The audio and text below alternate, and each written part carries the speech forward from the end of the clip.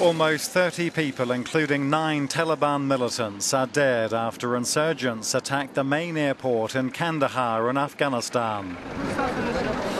Half a dozen people were earlier reported to have been taken hostage, but there's no word on their fate.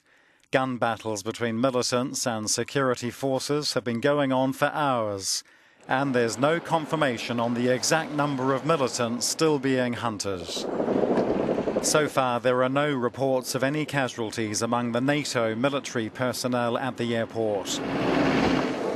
The complex, which is also home to a military base, is supposed to be one of the most heavily guarded sites in the region.